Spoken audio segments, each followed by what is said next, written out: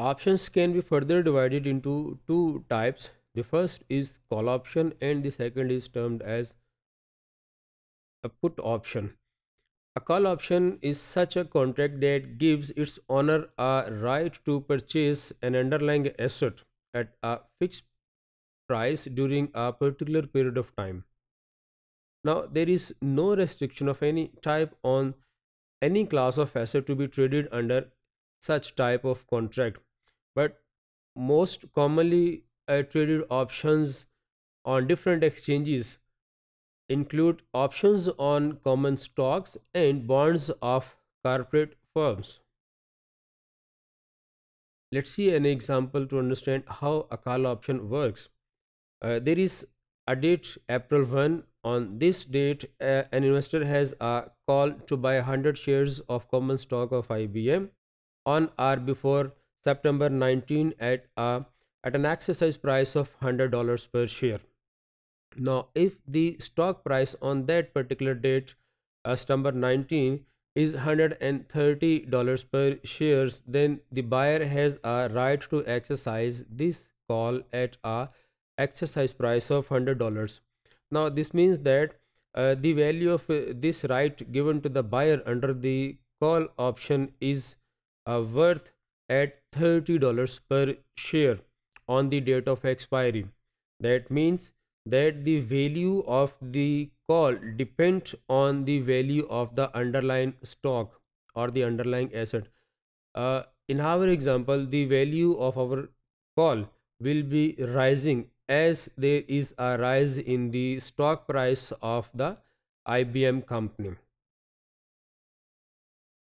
If stock price is greater than the exercise price, the call is termed as in money. This means that it is now advantageous for the holder of the call to exercise it.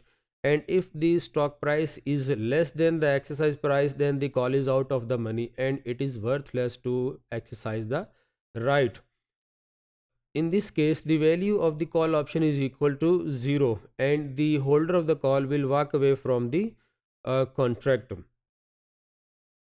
There is never a case of negative value for a call, because in this case there is a concept of then a limited liability. So this call is now is not treated as a limited liability instrument, and the holder of this call loses just up to the initial amount he has invested in buying the call.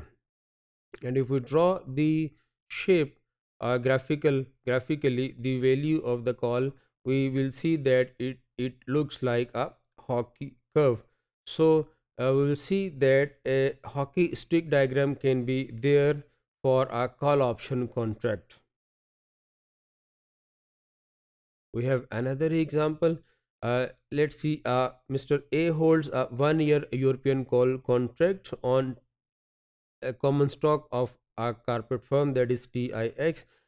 This call can be exercised on the expiry date at $150 per share, and on the expiry date, if the common stock of the company is trading at $200 per share, then buying at $150 and selling instantly the share at $200 each will yield a $50 for the holder of the call as a profit.